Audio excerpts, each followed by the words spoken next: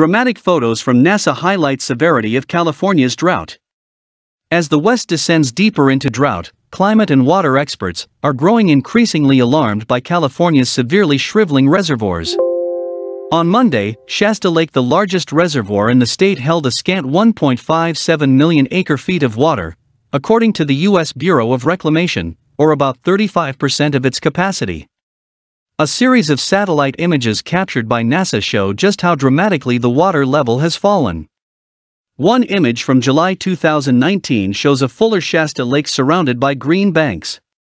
This year, that greenness has been replaced by a tan bathtub ring lining the lake bed, indicating the degree to which water has fallen. A similar pattern can be seen in images of Lake Oroville, the state's second-largest reservoir, which also has experienced a precipitous drop in its reserves, and in the Sierra, which have seen a diminishing snowpack this year.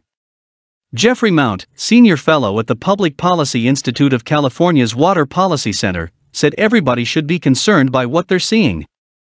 The reservoir levels we're looking at are near record low, with all the prospects that they will actually be record low by the end of the summer, he said.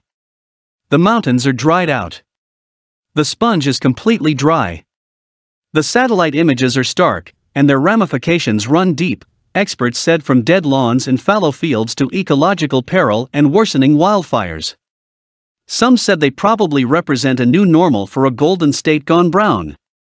Satellite images of Lake Oroville. Many scientists studying California's drought point to 1976-77 as a worst-case scenario benchmark. That drought brought Lake Oroville to its all-time record low of 646 feet above sea level. On Monday, the lake sat just over 661 feet above sea level, or 28% of its total capacity, according to the California Department of Water Resources.